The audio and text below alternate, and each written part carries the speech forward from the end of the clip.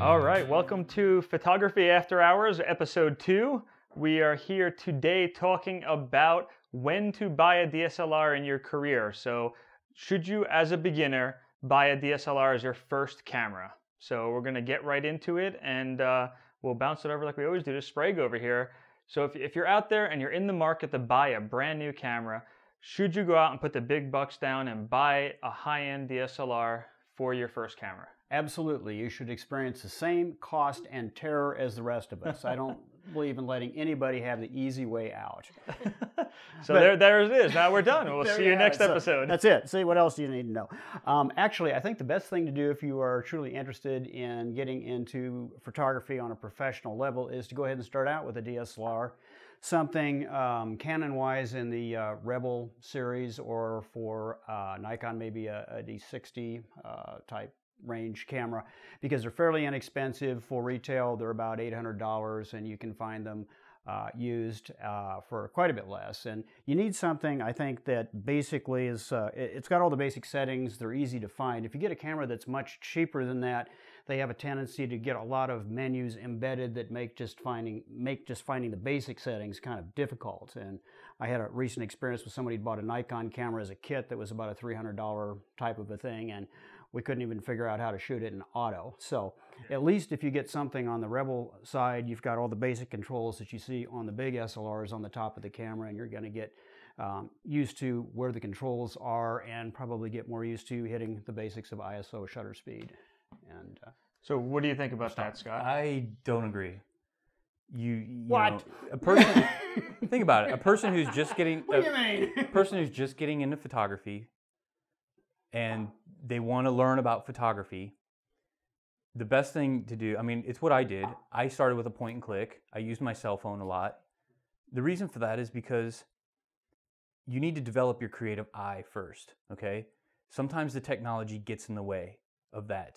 And once you start to develop your creative eye, you learn composition, you understand, how to frame things, how to focus in on your subject and determining what your subjects are. After you get through that exercise, then if you decide that you even like photography at that point, then you can start to upgrade yourself to a higher technology. Because at that point, the technology is only going to push your creativity further. If you start off with it, it could hinder your creativity because the technology can get in the way of you being creative. So I would suggest using your cell phone, because smartphones nowadays, everybody's got one. There's always a camera, and the cameras are very good. Now they have extremely, high resolutions on them, excellent picture quality, excellent video capability, and they're always with you. So say a lot of people do have a smartphone already. What would be the next step that you would suggest? Would you suggest going towards a point and shoot or going towards an SLR? Point and shoots used to be kind of the go-to for beginner photographers, but I think anymore it's almost going to hamper your understanding and your comprehensive application of the basics of photography. So controlling your shutter speed, controlling your ISO and your aperture. I think that when you get so much into the cameras that do everything for you, it confuses the issue, because you spend more time trying to understand what the camera does when you press the little landscape button or you press the little sports button. You don't have an understanding of what Pixie it's dust doing that does camera photographically. magic. Yeah, that's right. It's like, woo! And Look at that. I'm an awesome photographer. Just like that. Yep. Like Scott said, most people 5D have does. a smartphone. So they're shooting with their smartphone, and I think that is the place to start developing your creative eye, and then go to something that has the manual controls, but maybe also still has the fail-safe, so to speak, in terms of the Rebel series or the Nikon equivalents, where if they're at a birthday party, they don't want to miss that precious shot. That's not where they want to cut their teeth on photography, but they want to go into full auto mode. It's still there for them. I hear both of you guys saying creative eye. Mm-hmm. Can you explain to our audience out there what you mean by creative eye? Well, you got to understand Let's again, they're going to be beginners out there Right. watching this, newbie photographers that are just trying to get into it. So they may not understand what we're meaning. Well, first you have to identify your subjects and be able to isolate your subject. Understanding composition, understanding how to tell a story with your photos. A lot of times, you look at someone's photo and you're not exactly quite sure what the subject is, let alone what the story is that they're trying to tell. Too much clutter. There's too much in there, and people need to develop that so that their picture has purpose. Okay, so simplicity. So dumb it down to real simple. It's actually not dumbing it down. That's actually it's a craft in itself to learn how to compose something to isolate what it is that you're trying to say.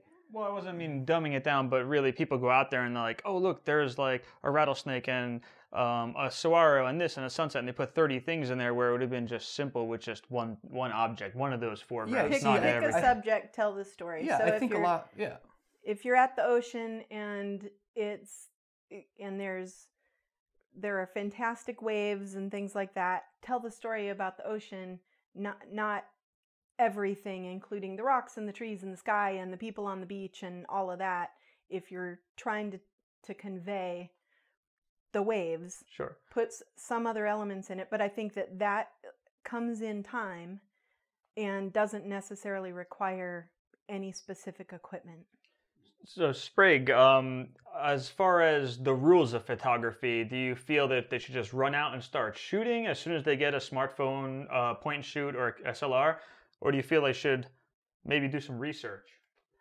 Well, I think that a little bit of research is important, but as we said, most people have experience using camera phones, and the results are pretty typical. They look like snapshots, and people who get into professional photography are trying to hone that into something that's more emotionally compelling. So composition and the technical aspects of a camera are not necessarily mutually exclusive, and I think that it's a journey that you go to kind of travel down and make both of those things come together, because I think a lot of people never really think about the concept of how to isolate a subject, and there are a lot of ways you can do that. You can do it with color, you can do it with backlight, front light, blurring the background, and I think until you actually get out and get this camera in your hand and get to see the effects of taking a lot of different pictures, a lot of different ways, you're not going to really understand it.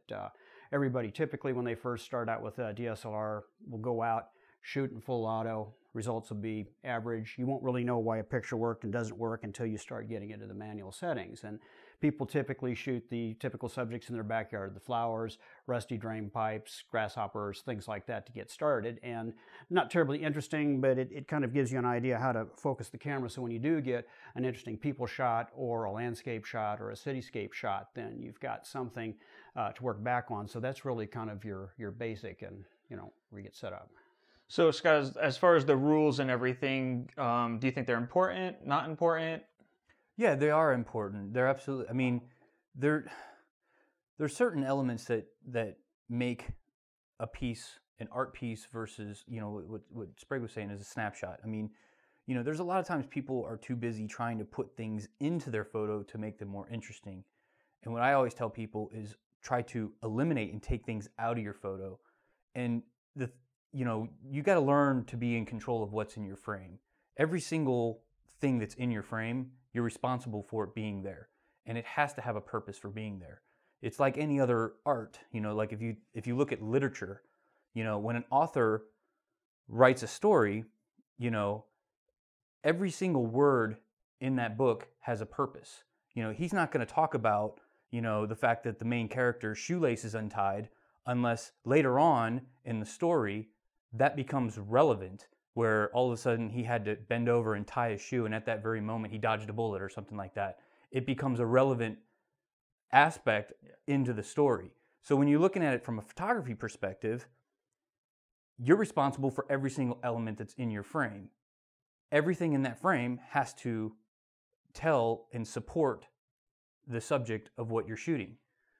I think ultimately that's true with professional photography in general, and when we know better, so to speak. And I think that for beginners, that's a pretty heavy concept to to kind of put upon them or expect. I think that it should be fun and creative, and they should learn the guidelines and the rules for what makes up a compelling photograph, and then, like you said, work toward eliminating the distractors, eliminate the excess and things like that, in order to convey the story without losing a unique creative style. Because that's the one thing, if we all just follow the prescribed rules, we won't have any kind of artistic difference between our work. Well, some styles are, people call them styles, but they're not, you know, we see them a lot in the different boards and everything, like the over-processed style. And they're like, the people see that as their style, but then I know I look back on my over-processed work and I kind of cringe and reprocess it and usually take all that out. So, you know, you have to be careful creating a style, because what you think is a style, as you learn more, you realize, oh, this is kind of not really a style. It's, everyone does that when they first get these sliders. They push them all to 100. Right. Just because they go to 100 doesn't mean you have to push the slider to 100. But I can saturate it some more. Yeah, saturation. So you oversaturate it. It looks awesome, the greens and blues and everything. And then you look back at it every 2 years. You know, you look back at your stuff and you kind of cringe, or you should. If you don't cringe, then you probably haven't advanced. You I don't think you haven't learned anything. Haven't learned anything. So if you're not looking back at your old work going, ooh, I can't believe I did that, or why did I do that, or why is the horizon right in the center? I looked at my old pictures. To stand for horrific digital retouching. But going back to the rules, I mean, photography is an art like every other art, and there's the same rules apply across all genres of art. Painting. It doesn't matter if you're painting or if you're, things like color balance and color theory, and balance and rhythm and structure and everything that applies to any art piece. Yeah. It all carries over, and it doesn't matter what the genre of art is. There are, like art rules. Even the lighting patterns that we teach tomorrow That's are right. from back in painting Right. days. I They're mean, not having anything to do Leonardo with da photography. Vinci defined it when he was painting, and we haven't invented anything new since then. We're carrying it over from then. So these things have been around. HDR, though. They're very good guidelines, yes. Yeah, but the thing is everybody says you gotta know the rules to break the rules. There's a lot of people that are going out there and breaking the rules, and they don't know why they're breaking it. They don't know what they're really doing and why So the rules are important. So I think, to go back to the question, should you go and buy, spend a lot of money in technology and cameras and whatnot? If you're really interested in photography, you need to learn photography, and not just photography, but art in general, because that's what it is. It's an art form. So in summarization, do we think that someone should go out and put the big bucks down, like Sprague said, or should we stick with, an iPhone? What's our advice to everyone out there? What do we think? Should they start at a beginner level Rebel maybe, or a used one? I bought my first cameras and stuff. I got them used, or got them from my dad, my film cameras, stuff like that. Is there a need to go out there and buy the highest priced camera out there? I think the iPhone is pretty expensive, or any Android. Those are expensive enough, and you already have it. And the point-and-shoot cameras are not significantly cheaper than a baseline Rebel. I mean, you're looking at a difference of maybe $200 or $300, and for that amount of money, you're really not going to learn anything from a point-and-shoot camera. So at some point, you have to stand on the cliff and decide what you want to do. If you don't like it, it's a simple thing to sell, and it cost you a couple $100, which was a very cheap, fun education. And I think if you look at it that way, that's the way to go. Well, another point that I think might be important is that getting into something like a Rebel not only is affordable, but it also leaves the option of all the different lenses to interchange with, and it takes a while to find out what lenses are best suited to your style and what you want to shoot. So it took me a while to figure out exactly what lenses worked for me, and how much I was willing to spend. So I wasn't going to go right out and get the most expensive lenses and know that I had made a good investment in my purchase. So yeah, I would say definitely stick with the kit lenses. and learn the craft. Whatever option you make, what we're trying to drill in is learn the craft, the art, learn the basics, take a photo 101 class, whatever you need to do to learn those basics to really learn what you're doing. You see all these pictures all around us. These took time to get there. My first pictures, I look at them and I'm like, yeah, should I just delete all of 1999? Like, in whatever it is, Yeah, and people also need to learn how to, edit their, and I don't mean like edit as in like post-process. I mean like in camera. Yeah, no, I mean like edit as far as what they put out there for others to view. Because I've seen a lot of people, they'll create an album and it's like your 20 photos of the exact same thing. 20, that's a little bit. My sister puts up like 300 and half their eyes are closed and stuff. It's like I gotta click through 100 to see a good one. Right, and so they need to kind of, figure out what's the good photo there? What are they trying to? It's restraint. Yeah, don't show the world everything. Take it and put your best 20 maybe. I was going to say 20 is not a lot. I've seen people again with thousands. No, that's the transition you have to make from the iPhone because, typically people simply send everything they shoot. And it's mostly... see, I don't know. When I go on a trip, 2 to 5. I put, exactly. I'm lucky if I get 5 shots up, but they're my 5 best shots. Yeah. So I filter down. And so, that's the other thing too, is that, if you're just out there looking for feedback, no one's going to want to give you feedback on 300 photos that you post. It's too many. You'd be lucky through like if they 3 even look through them, Yeah. So, and you need that feedback in order for you to, push yourself, so that you can learn from that experience. So be real selective as to what you put out there and rein it in a bit. But still put things out there. Yeah, I mean, that's one of the things that I've found about a beginner population is that most take the kind of sit and watch and observe and soak in the information and learn, and many are hesitant to participate right out of the gates. And that's where the real learning begins, is when they start participating and start showing work and asking questions and engaging. And that's why I think it's important.